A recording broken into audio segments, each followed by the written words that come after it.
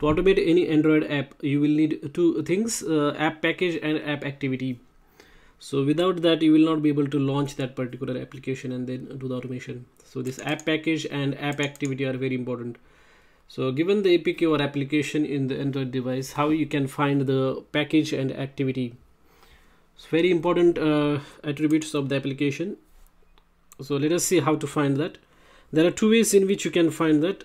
So if you are using Android Studio, here you can see I have already opened Android Studio, and there you will see this logcat at the bottom. I've already created a virtual device as well. Here you can see. If you don't know how to create virtual device in Android Studio, you can go there in tools, and then from here there is AVD manager. From here you can create the virtual device, and you can see that virtual device is displayed here.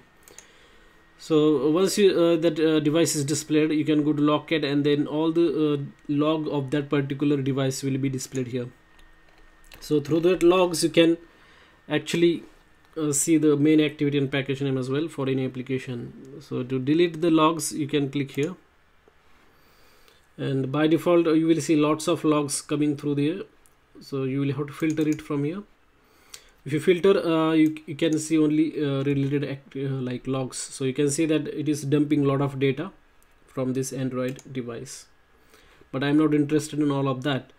So what you have to do is you have to just filter the data, and to filter the data, what you have to do is you can use this particular substring or the regular expression. So with that regular expression, what happens is that it only captures the main activity or the package name of the application. So let us go here,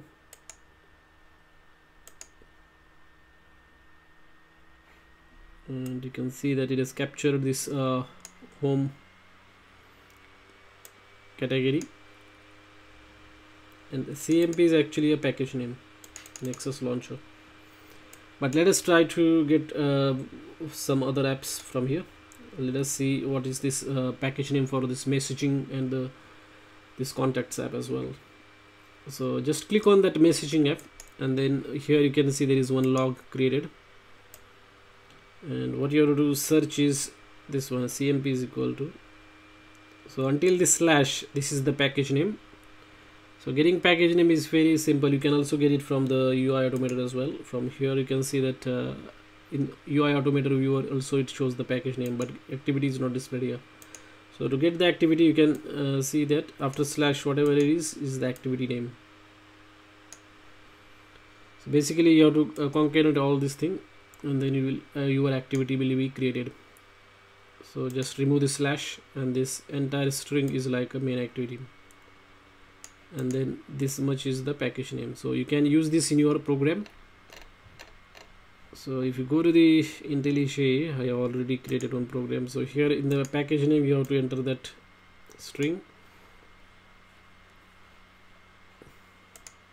until this, and the activity you have to select all this until this, and remove this slash. That's it.